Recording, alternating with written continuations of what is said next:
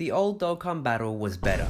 Let me explain. During the game's initial years in 2015 and 16, there wasn't as much of a power creep, which meant that players could easily enjoy the game without being pressured to constantly upgrade their units and teams.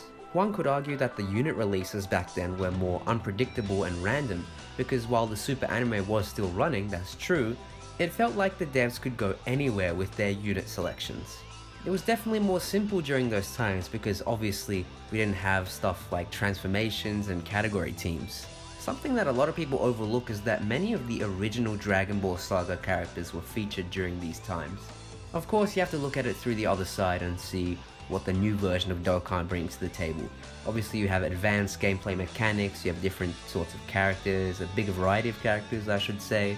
You've got new modes like Ultimate Clash. There's definitely a lot more content, and of course, the guaranteed SSR multi. Back then it was hell. You were lucky to even get an SSR back then. And speaking of rarities, you also had, the initial stages of the LR characters. I distinctly remember when LR Goku, the Prime Battle one, was first released. That was a very interesting time because, firstly, it was a new rarity, and secondly, it was free, so that just changed everything.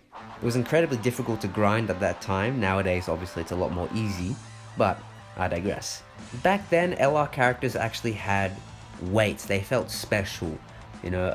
Nowadays, they just throw them out every couple of months with this, routine that they do with Dokkan Festival exclusives. Dokkan Festivals don't even feel like Dokkan Festivals anymore.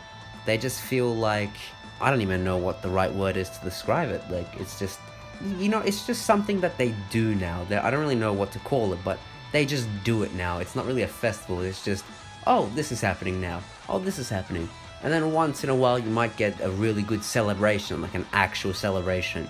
I don't know if you remember the worldwide download celebration for Cooler and Goku. I think that was a really good one, especially if you look at the Japanese side, their marketing for it. The 2 Cooler wraps, those were pretty special, I can't deny that at all. If you really had to sum it up, you could say that while today's version of Dokkan offers a lot more gameplay and a different variety of characters and a lot more content, some players just prefer the simplicity and nostalgia of the earlier years of the game.